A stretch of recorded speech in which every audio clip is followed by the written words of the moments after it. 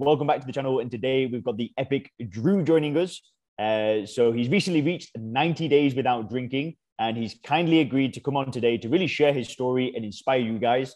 So he's 42 years of age. He lives in Delaware in the USA.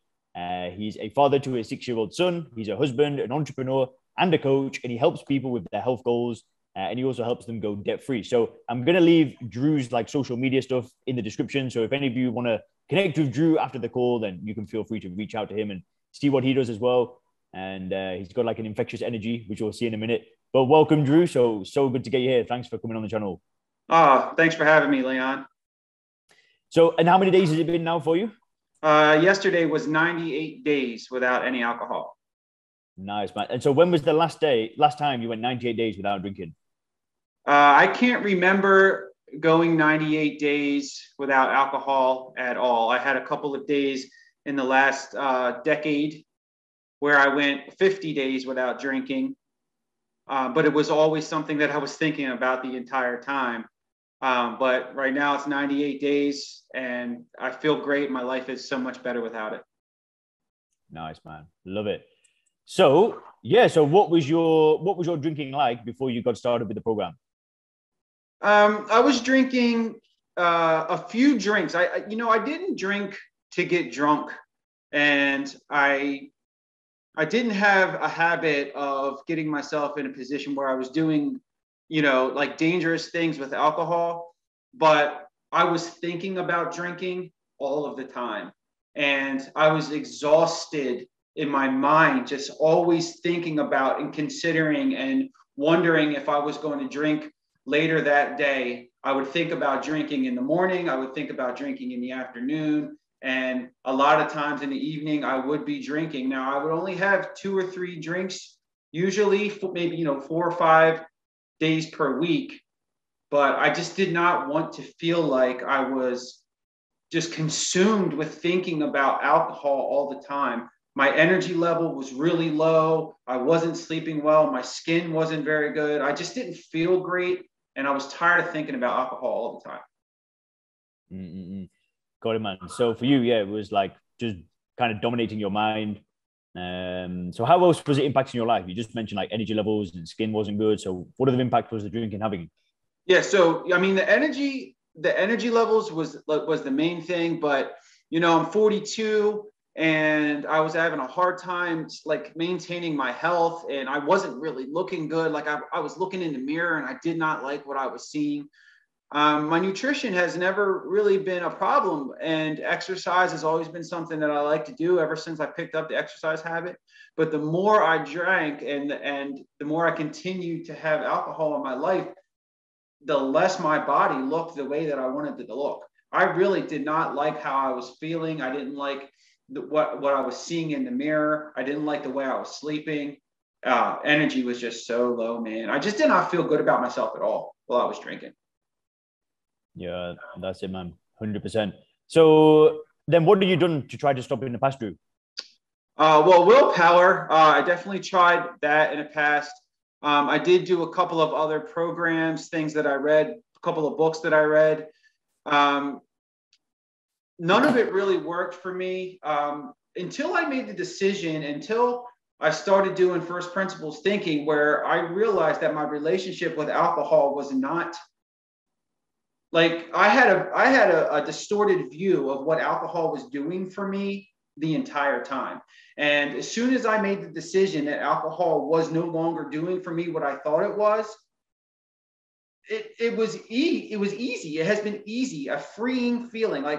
Before, when I tried to quit drinking, it was like a torture. It was really hard. I was always feeling like I was missing out on something, or I was having to give up something that I really loved. But as soon as I adapted the first principles thinking, it was easy for me to realize that I no longer feel like alcohol is doing anything for me. In fact, it's only hurting me. I don't feel like I'm missing out on anything. So it's become so easy to just say, I don't need this anymore. I don't need this, nor do I want it. No, I love it, man. So it becomes a decision of logic instead of guilt or willpower. Exactly. It's not taking any willpower for me to not drink now. And, I've always thought that I had strong willpower, But when you don't need to use willpower to quit anything like alcohol, it's just so much easier. It's so much easier. It's almost fun for me now to count the days off and say, oh, here's another day. Here's another week without alcohol, and not having it in my mind, oh, this is a challenge. It's not a challenge anymore. It's just easy. It's poison, man. So what was it that made you decide to get started with the program, Drew? Well, I went to a baseball game, and I had more drinks at that baseball game than I should have. And I was feeling really, really sick that night. And I had been thinking about quitting alcohol for years. Like it's been on my mind to quit alcohol for a really long time. And I laid in bed that night and I just said a prayer and I said, God, just help me get free of this. And I woke up the next morning, and when I turned on my phone, one of your videos was on there, and I'd seen your face before on YouTube, and I'd actually had watched a couple of videos before. But this time, after that prayer and then opening up my phone the next morning and seeing that video right there, right then, I just decided to watch it. And then I watched the video, and at the end of the video, you said, go ahead and, click on the link and watch this other video about how easy it is. Or you were saying something about first principles thinking in that video, and I watched it and it just made sense at that moment. So I clicked, I watched the video. I said, this is definitely what I want to do. Reached out to you. We had a conversation just like this one. And by the end of that conversation, I already knew that this is where I wanted to be. You'll love it. Dude, you know how many people have said that to me? They said a prayer, and then the next day they found my videos and they just knew. It was freaky. It's so awesome. That's so awesome. That's nice, man. So then how does life look now? Like what changes have happened, Drew? Well, there's so many changes. Number one, energy level, way higher. Just for example, I went on vacation with my family. And prior to this, when we would go on vacation around 4 or 5 o'clock, like towards the end of the afternoon, my energy levels would be so low because I'd be drinking.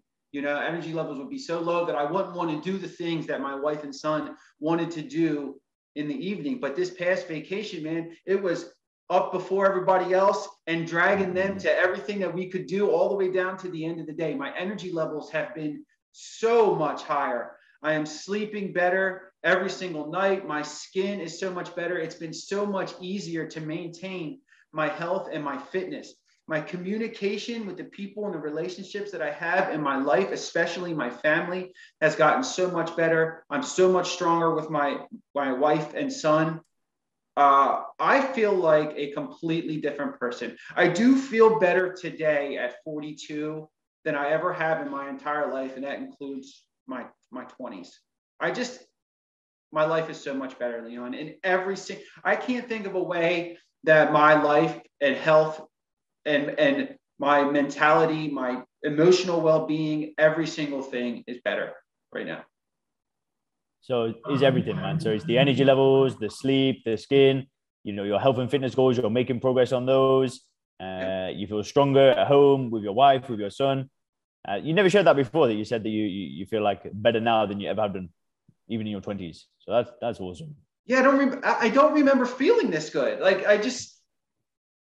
It's hard to explain. Like, you don't know how bad you're feeling until you feel great. Like, I feel great every day. And another thing is problems pop up, right?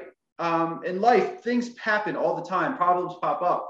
It's so much easier to deal with these problems now than it was before. Before, it would be really quickly going to just, trying to solve a problem in the quickest possible way, and then quickly getting to how quickly can I get to the beer at the end of the day to just relieve my mind of what's going on. Right now, problems pop up just like it does for everybody else. The resolution to the problem appears. We solve a problem and we move on, and we still feel great. And I wake up the next morning feeling like $1 million instead of feeling like, not feeling great when I wake up in the morning. I felt bad when I woke up in the morning and I was drinking. Not really I didn't really feel guilty as much.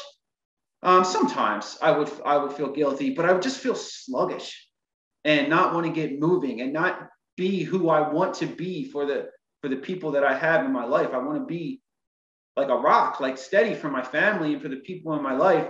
And I can do that now. And I didn't think I could do that before. Dude, you're the best. So I didn't actually give you this question before I sent you the questions that I'd asked you. But what are you working on now? Like, what are you trying to do now that you've stopped? Like, where's your focus? So my number one, well, I have a lot of number one focuses, but one of my focuses is my body and my health. I do definitely want to be the fit dad when we go to the water park or we go on vacation or wherever we go. I want to be the fit dad, right? I want to be the example for my son. I want people to look at me and say, you know what, that's a really healthy person. I am really passionate about being debt-free and financially independent in my life. I have a history of, it wasn't that long ago when I was homeless and didn't have any hope or friends or even a thought of a future for myself. And through these last 10, 12 years of personal growth and growing through my life, I've discovered a passion for health and for financial independence. And I want to teach people to do that. So I'm working on my own financial independence. I'm working on the relationships I have in my life. My number one goal is to be connected to my son. I want to be as healthy as I possibly can. And I want to have a strong relationship with God. Man, awesome. So last question, Drew.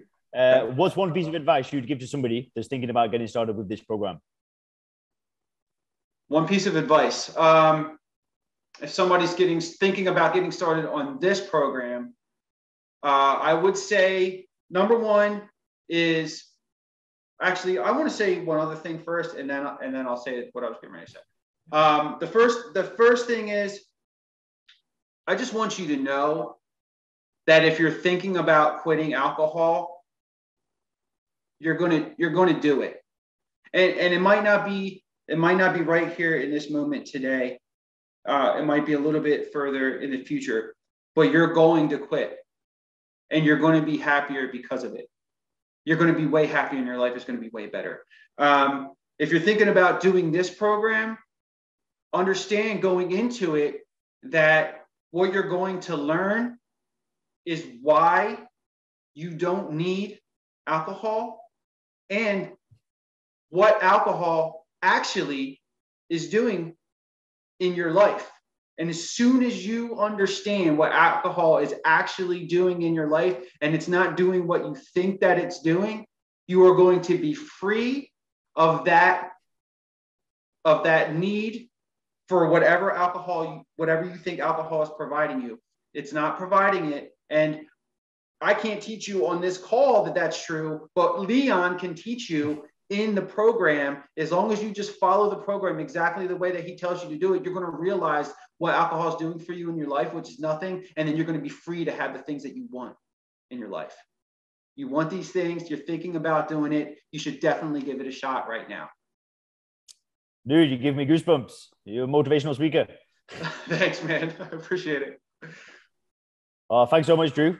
And I'll leave social media in the description. All right. Okay, sounds good.